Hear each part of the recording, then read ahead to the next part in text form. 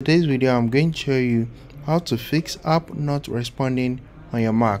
So if you open any app on your Mac but it is not responding, or if it is not working properly, let me show you a few things you can do to fix this issue. So the first thing you can do is to force quit the application. So when the app is opened, click on the Apple logo at the top left corner.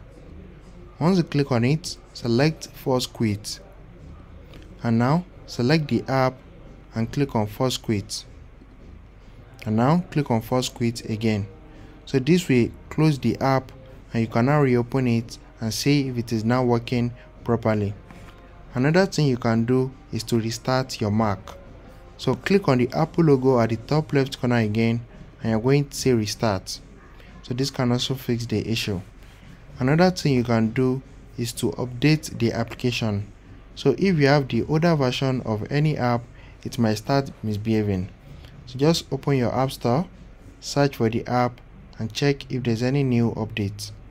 You can also click on update right here and click on Command R to refresh. So it's going to refresh and check if there's any new updates for the apps on your Mac. As you can see, there is new updates.